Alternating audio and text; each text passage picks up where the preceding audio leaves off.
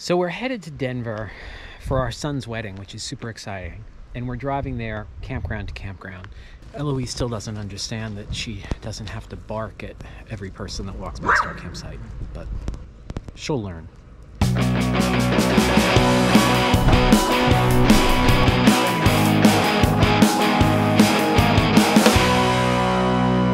So we're headed to Denver for our son's wedding, which is super exciting. And we're driving there campground to campground.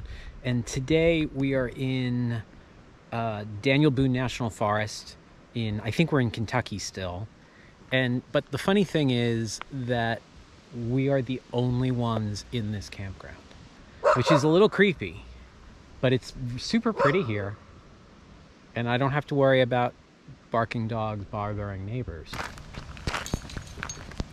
Lie down. Good girl.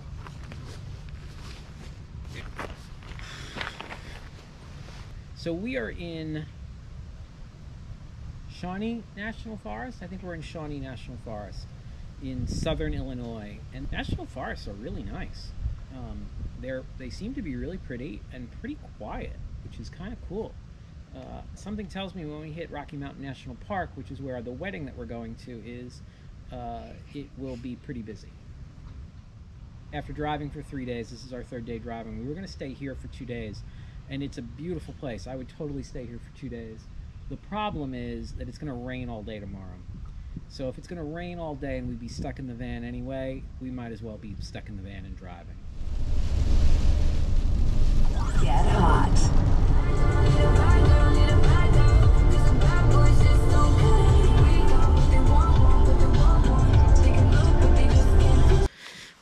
I'm off for a month, and the reason that I'm off for a month is that the big company that I work for, whose name I don't mention, gives its employees a sabbatical when they have worked for that company for 15 years, and I've worked for them for 15 years.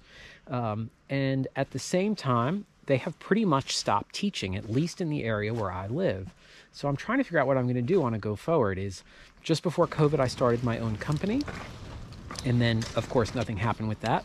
So I'm thinking about leaving the company that I've worked for a long time, or at least reducing how much I work for them, and working on my own thing, or relocating to someplace else where I can work for the big company, whose name I don't mention, and maybe I can teach there for them.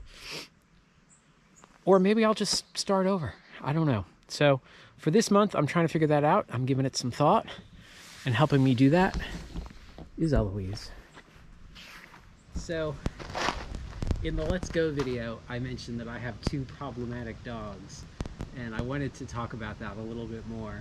This is Eloise, and really she is the problematic dog. Sorry, did that upset you? But here's what makes her problematic. She doesn't know how to invite play. And so when she sees someone that she wants to play with, which is everyone, she growls and barks. She thinks that's how you invite play. And so that looks really scary, but she has never hurt anyone. She roughhouses with us, and sometimes when she's in pain, she snaps at us, but she's never hurt someone other than us, I guess I should say. And she's also very regimented. And so that means that she goes to bed at 7 o'clock sharp every night. And she gets up between 6 and 7 every morning.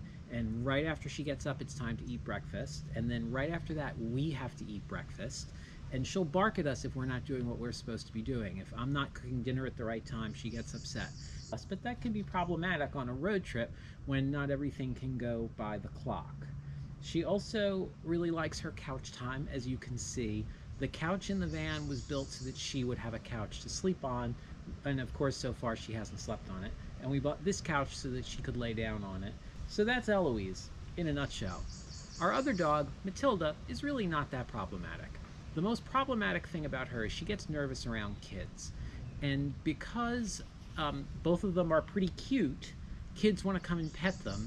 She plays way too rough for little kids, And Matilda gets nervous and again doesn't snap at them but makes snappy noises, like she'll snap her teeth together to say, hey, I'm not comfortable with this. So that's why the two of them are problematic.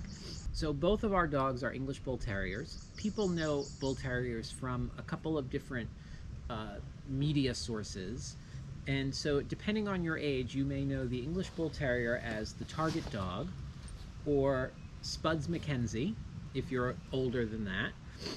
And if you're older than the Spuds MacKenzie generation, you know them as General Patton's dog. And so those are the three references that we get. But when your dog, yes, my girl, looks like the target dog, everyone wants to come and say hello, but she gets a little too rough for people. So that's our problematic dogs.